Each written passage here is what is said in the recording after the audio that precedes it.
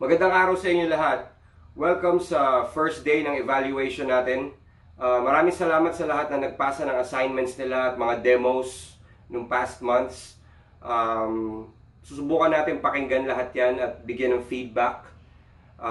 Ngayong araw na to, pumili ako randomly ng 5 tracks. At huwag kayong mag-alala, unti-untiin natin lahat ng mga ipinasa ninyo.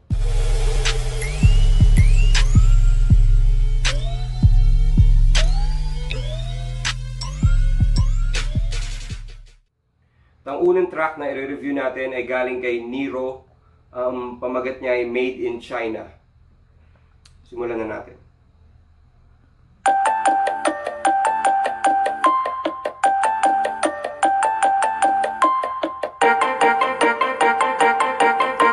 This is a Flip Music. Pilipinas, pinipilas, binalitang, tinitigas ng China na gumitnat silang nagpakitang gilas. Ibang klase na bansa, lagi may bisita, may bago pa ba? Dami singkit, walang kita, kaya kalandi na tayo, sinasakop ka na. Sa kabilang banda, magdahan-dahan sa pagdaanda. Hil matarik ang baut, baitang madaba na tawag ka palampa. Halos lahat ng kagamitan, kakabit na ating alalay. Makukuha natin ang loading, ngunit hindi ang buong bahay. Nang ang makain na madla, ginagamit mo pang pataba. Hirap sa ating pasinabing bayani, ginagawa lang patawa, malawak naman bansa nila, puno lang ng disyerto. Tinuring matanda, sila binibigyan ng pwesto. Kaya meron pa rin sabing nakababa, nakipagsipaan tayo sa nagturo sa atin na lumakad. Yan ay sakop ng 200 milya, kaso na blanco ang China at ninakawan tayo ng linya. Tinalikan ng kinalagtihan, kinalilabat, tila nalibang. Kinang bayan, palit ng makinang doe. Ayokong pakinggan dahilan made in China, made in China, made in China, made in China. San ba gawa yan? Ang dapat paggawa yan? Patak na luha, yun ang siyang ambagan. Hukbong katihan, ang saksi sa usaping gusto kong balikan. Natunugang may sandugo ang naganap sa bansang may tunggalian. Ano to balian? Ng pangako papaano kung magkahulihan? Walang laban sa barko, ang itakolan na paggamit ng mga tulisan. Buti na lang matapang iyang presidente, handang makipagsabayan sa kontinente. Kung destiny mong mag-gets na lang para mag-asik lang doon sa lugar na inject, malas kang liipis kasi kakain ka lang ng bomba. Tong is tatlong manlalarong nagsasapawan nung nakaraan. Merong blankong papel na nilalagdaan, ngunit katawa-tawa mga kinatawa ng pamahalaan. Basura ang palitan, kaya may kalakal sa kalakalan. Teka, oops, bawal yan, sa lawak ng kawal yan. Umalis ka sa poder ng Amerika, ngayon wala ka nang dadatnan. Di ka lakunan, ay lumutang na, hindi ka dapat katakutan. Pinagtulungan, pag di makatao, dapat ka na matakutan. Tinalikan ng kinalagtihan, kinalilabat, tila nalibang. Kinang bayan, palit ng makinang doe. Ayokong pakinggan dahilan made in China, made in China, made in China, made in China. San ba gawa yan? Ang dapat paggawa yan? Patak na luha, yun ang siyang ambagan. Asul na sa ibabaw ng watawat na hilaw. Gera bagkulang ngayong nagalat ang dilaw. Pakinggan yung agos namin ang makapagtampisaw. Sa panahon ngayong pugad, lawin na lang ang may sigaw. Ang pagkamatay ni Diego at paglaban ni Gabriel ay bilang tanda na hindi na tayo talaga mga bagong silang. Di maari na palaging dinudiyos ka ng kalamnan. Tayo pa rin nagbahagi ng bahagi ng matawan. Kaya 7,000 100 at 7 isla ang nagtipon-tipong para makalikom. Ng isang basang buo nakipagsandugong para makasilong. Sa tahinan salita, milyong bibigan na pati kung di ka makakatama. Kung balak mong bumaril, sasayaw lang ang granada na parang si Isabel. Ang may paniniwala, ang madalas na niloloko. Ang Pilipinas ay malawak, pati lang pala ng Pinoy. Tinalikan ng kinalagtihan, kinalilabat, tila nalibang. Kinang bayan, palit ng makinang doe. Ayokong pakinggan dahilan made in China, made in China, made in China, made in China. San ba gawa yan? Ang dapat paggawa yan? Patak na luha, yun ang siyang ambagan. Okay, so yun yung Made in China by Nero. Ang gandang track, ang ganda ng topic na napili niya. May social relevance. Tapos yung beat, napansin ko, produced pala to by Bojam of Flip Music. Ang ganda ng flow niya, marunong siya maglaro ng flow. Yung lyrics niya rin, may laman. Kaya niya rin laruin yung mga salita, may word plays din siya. Tapos alam niya rin kung paano gamitin yung rhymes. Ang gaganda ng mga internal rhymes, ang gaganda ng mga multisyllable rhymes na ginamit niya dito. Tapos nalalaro niya rin yung mga cadences niya. Hindi siya boring pakinggan, hindi monotonous. At catchy din yung hook. Marunong din siya mag-utilize ng repetition sa hooks. Maganda. Actually, malaki yung potential nitong bata na to. Hindi ko alam kung ilang taon na to si Nero. Hindi ko pa siya nami-meet. Maganda yung kanta. Siguro, for a demo, sobrang ganda nito kung susukatin natin sa standard ng mga demos. Actually, pwede na tong single. Maganda tong kanta na to. So, kung halimbawa sa points of improvement naman, siguro wala akong masyadong masisilip dito sa gaya ng sinabi ko, well made and well put together tong words dito, at nakatulong din na si Bojam yung nag-produce nitong track na to. Kumbaga, pwede mo na siyang i-presenta sa masa. At yun lang, siguro consistency na lang sa mga susunod niya na tracks, kung ganito pa rin gagawin niya, ganito pa rin yung level ng quality ng lyricism tsaka pagpili ng mga subject matter. Malaki yung potential ni Nero na pwedeng magtatag ng sarili niyang pangalan dito sa industriya natin. Okay, yung susunod natin na papakinggan ay galing kay Jerome Padero ng Butuan. Title ng kanta niya ay Salimuang. Isa tong Bisaya track. Simulan na natin.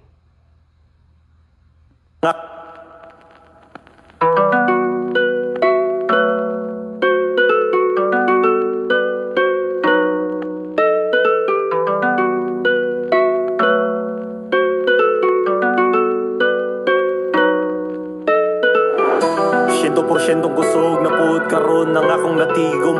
Abira ninyog tulog kay naaras sa kilid gahilom. Pero tinuod hubog og musika ang akong kainom.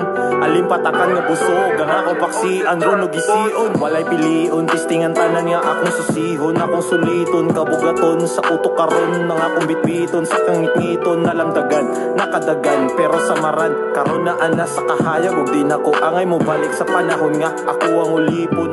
Alit lang panington, dayon notepad abrihan, sulat og mga gama, bahala di kayo kapabasta na lang joy matripan, sigarilyo sindihan, gunit wallpen dayon kapihan, isipo ng kasakit ug realidad sa kalibutan nga nasaksihan, panagsa manasakitan kay lagi ko no Marlon kapiyan, oo matik man siya ang gisundugan pero di man sala mahimong abid fan, karon na taktikan na nako ang sakto nga pa maaging proseso, siguradong mapaglisan di magsilbi ng mga muaksyo enkwentro.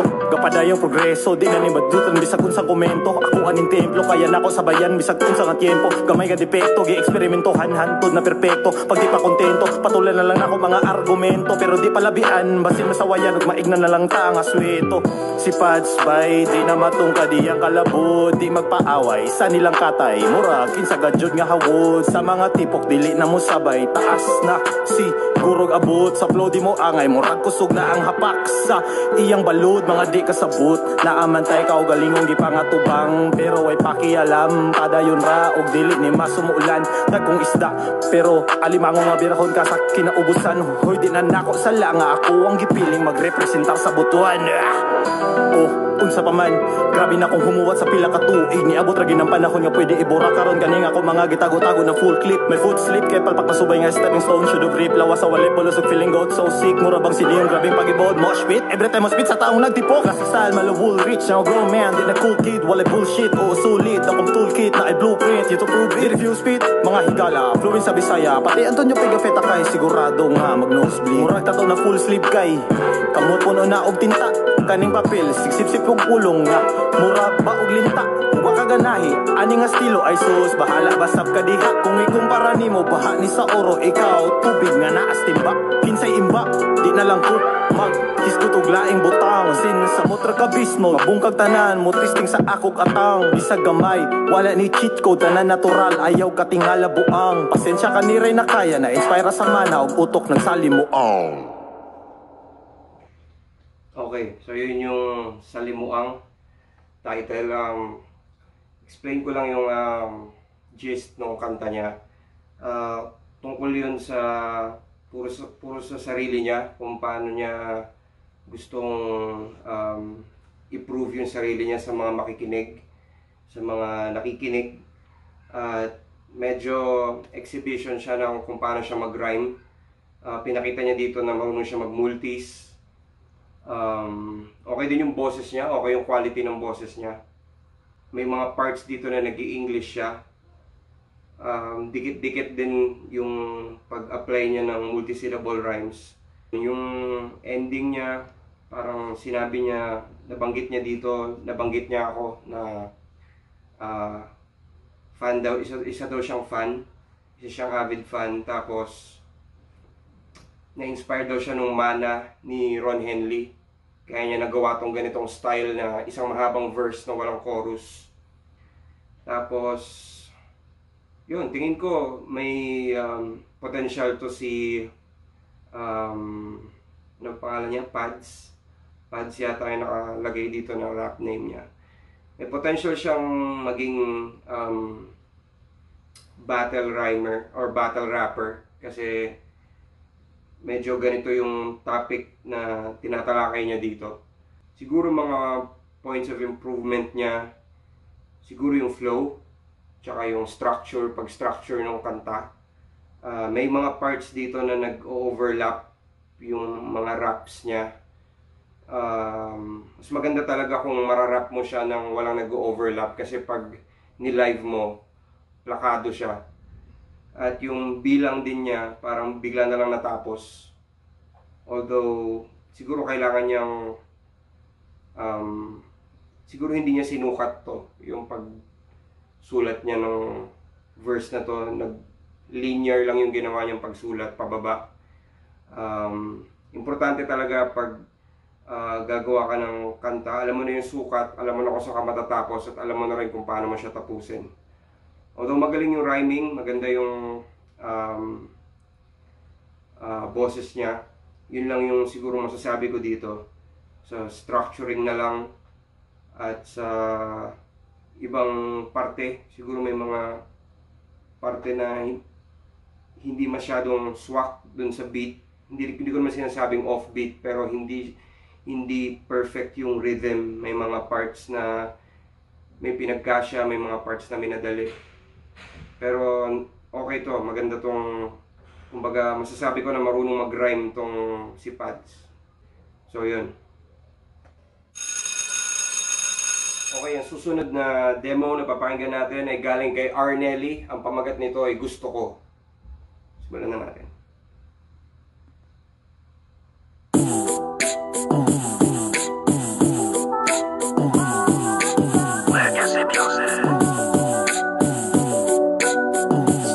Ako'y sumulat na naman ng isang awitin, sapagkat ako ngayon ay isang alipin ng musika ng hip-hop, biglang nagising. Tulog na diwa ko'y matagal nang nahimbing. Pinag-isipan ko mabuti bago magsalita. Kapag puno pa ang bibig ay manahimik ka.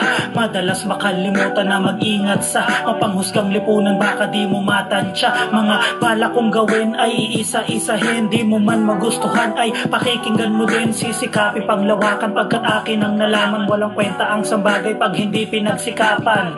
Tuloy-tuloy lang sa paggawa ng musika, ini-enjoy mo dapat mula sa umpisa. Basta samahan din ng puso, yan ang susi sa tagumpay na iyong inaasam. Hanguin na gusto ko kumanta, kasi madali lang. Gusto ko madinig, gusto ko mapabilang. Gusto ko maging hit, maging magaling. At gusto ko bumilib, kayo sa'kin halika. Gusto ko kumanta, kasi madali lang. Gusto ko madinig, gusto ko mapabilang. Gusto ko maging hit, maging magaling. At gusto ko bumilib, kayo sa'kin halika. Gustuhan nyo man o hindi, mali, sa akin okay lang chong. Basta mga gusto kong gawin, ibang usapan na yun.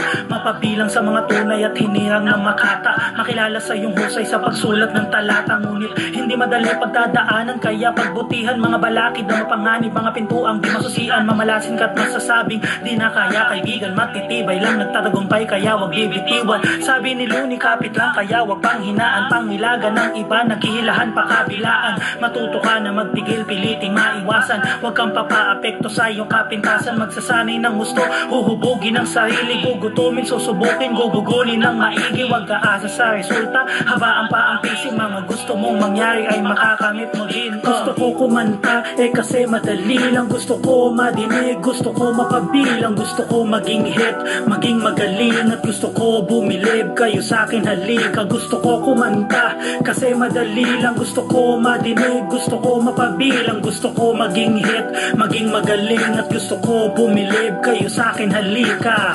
Ang tanong ay gusto ka ba nila? Ang tanong ay gusto ka ba nila? Ang tanong ay gusto ka ba nila? Ito ang gusto ko, pakinila. Ang tanong ay gusto ka ba nila? Ang tanong ay gusto ka ba nila? Ang tanong ay gusto ka ba nila? Ito ang gusto ko, pakinila. Gusto ko kumanta, kasi madali lang. Gusto ko madinig, gusto ko mapabilang. Gusto ko maging hit, maging magaling. At gusto ko bumilib, kayo sa'kin halika. Gusto ko kumanta, kasi madali lang. Gusto ko madinig, gusto ko mapabilang. Gusto ko maging hit, maging magaling. At gusto ko bumilib, kayo sa'kin halika. Gusto ko ha, gusto ko yeah, gusto ko ha. Kasi madali lang, gusto ko ha. Gusto ko yeah, gusto ko ha. Gusto ko mapabilang, gusto ko ha. Gusto ko yeah, gusto ko ha. Kasi madali lang, gusto ko ha. Gusto ko yeah, gusto ko ha. Gusto ko mapabilang, break it down.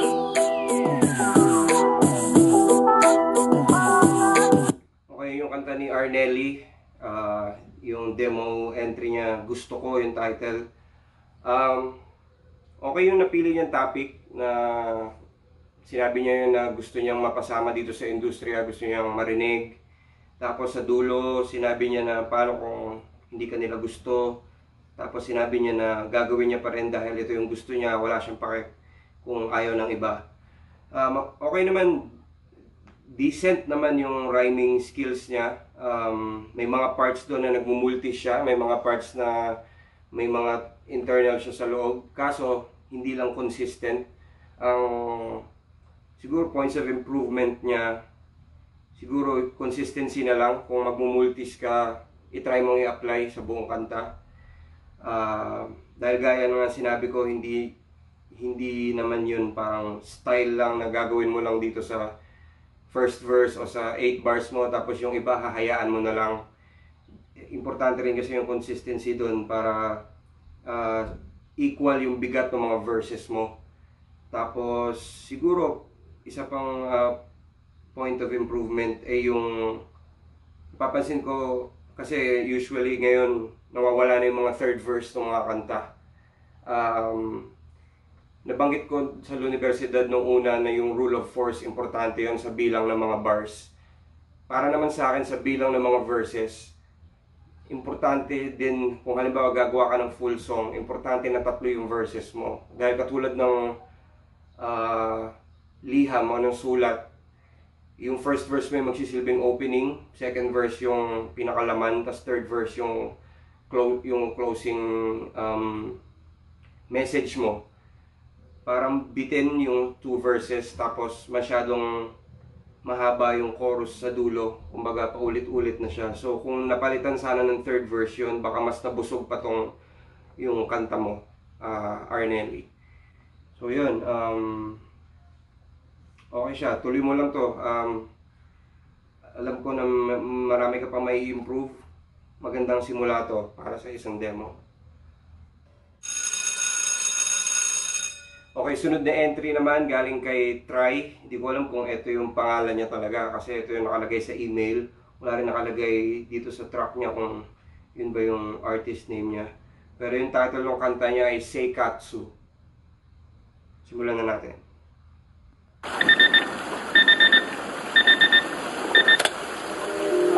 Ano ba yan? Hirap matulog, lakas ng ulan. Kiss me poison. Kaya maganda gawin. Okay, chill tayo. Let's go. Chillan tayo dito sa tabi. Lamesa ko palaging may kape. Di na ako natutulog sa gabi. Kalmado lang, di nagmamadali. Chillan tayo dito sa tabi. Lamesa ko palaging may kape. Di na ako natutulog sa gabi. Kalmado lang, di nagmamadali. Palagi na lang nasa taas ang utak ko. Walang naiba, mga kasama ko'y nawala. Di ko alam kung nasan sila nung dumating kami sa gera. Lahat sila nang iwan bigla. Sa bala ako'y nagtipid pero ni isa walang natira sa kanila.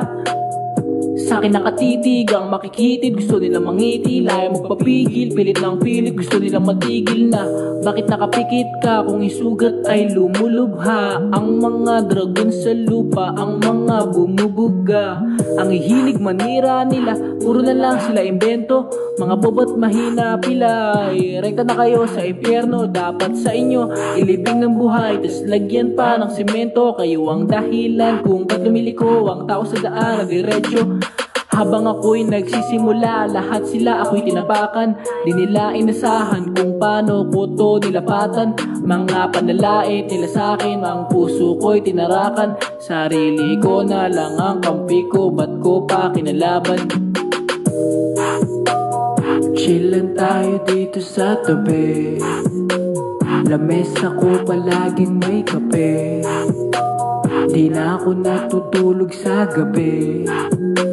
Kalmado lang, di nagmamadali. Chillan tayo dito sa tabi. Lamesa ko palaging may kape. Di na ako natutulog sa gabi. Kalmado lang, di nagmamadali.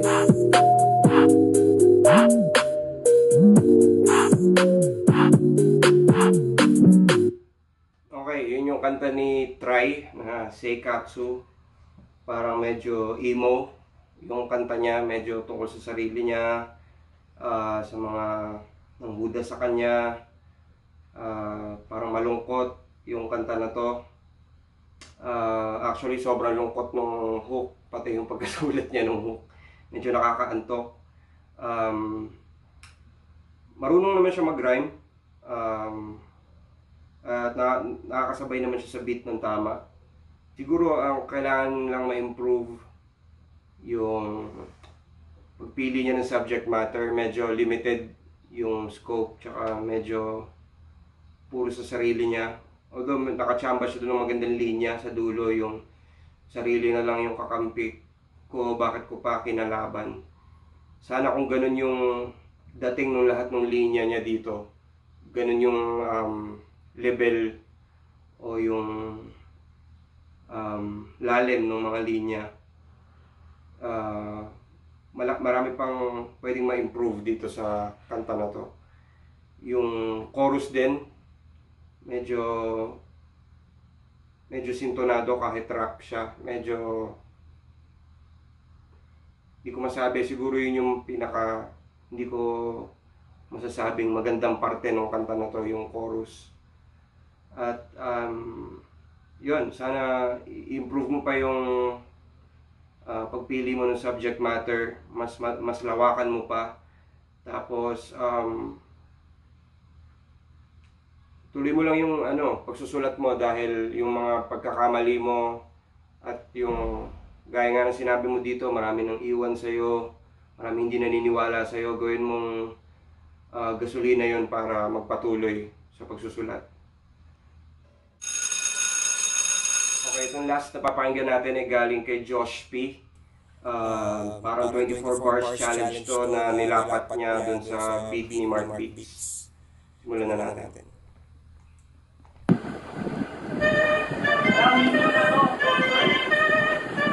Mark Beats. Magtatry ako isa 24 taon na bara, unang beses gumawa. Nahaluan pang politika, naghahabol kasi ko dun sa relief goods na may pila. Bad trip naman kasi quarantine pas nawawala pa. At madinig mo ba ilang nga doon kasi pag di mo daw pinuntahan, mapokapit na yung tango. Meron na nga daw nauna yung paboritong tatabi, yung lagi niyang taga-masakit, taga-sipsip niya ng kape. Alam ko tanggap ko na meron ng korupsyon, ng problema lang kasi hindi napapanahon. Grabe kapal ng bulsa mo sa pantalon, yan mo babawi kami sa eleksyon. O baka sabihin nyo yung bara ko puro kay kap lang kundi naman lahat din na ng pat lang. Buti mo natitira pa na huwaran, kaso yung iba kapal mo kasagad-sagaran na. Social media natin na puro lang katopika, ating pangka neutral media sa tilawan. Meron pang mga bago dumadagdag na kupunan, isang bangka iba't ibang direksyon ng sagwan. Habang yung mga nasa taas ay nagpapakasasa, ilagay nyo yung sa masa, ilagay nyo dun sa mesa. Yung kupet baka pwedeng papaliban nyo na muna para mag-delay pa ng konti yung karma.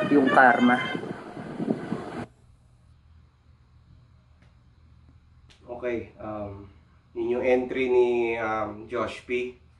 Maganda yun na parang tinatry mong talakayin yung mga nangyayari, mga current events. Pero napakarami pang pwede mo pang ma-improve sa sarili mo. Unang-una, yung pagtugma. Wala akong napansin na na-apply mo yung mga tinalakay natin dun sa unang module natin tungkol sa multisyllable rhymes. Tapos, sa flow, may mga halata na pinagkakasya mo yung mga syllables mo sa bawat bara. Tandaan mo, hindi lang din porket na isulat mo na, ipipilit mo na yan dyan. Minsan ako pa nagsusulat ako, isang linya, ilang beses ko yun ginugupit, tinatabas para masabi ko lang sa sarili ko na saktong-sakto na siya para doon. So marami talagang pag-a-adjust. Tingin ko parang minadali mo pagsulat tong verse na to. Kailangan talaga ng oras para maperpekto mo yung craft mo na to pagdating sa pagra-rap. At yung boses mo rin, parang ka nahihiya, parang kinakain mo yung boses mo, parang hindi siya galing dito sa diaphragm mo, parang galing sa ilong. Tapos yun, i-review mo lang yung mga modules natin. Abangan mo yung mga susunod na i-upload ko. Sumulat ka lang ng sumulat. Aralin mo yung multisyllable rhymes. Aralin mo yung pagsabay sa beat.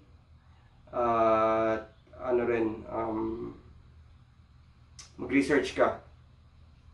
So yun. So yun yung 5 napili ko na entries for this day. Sana may natutunan kayo sa evaluation natin today. Yun lang. See you next meeting.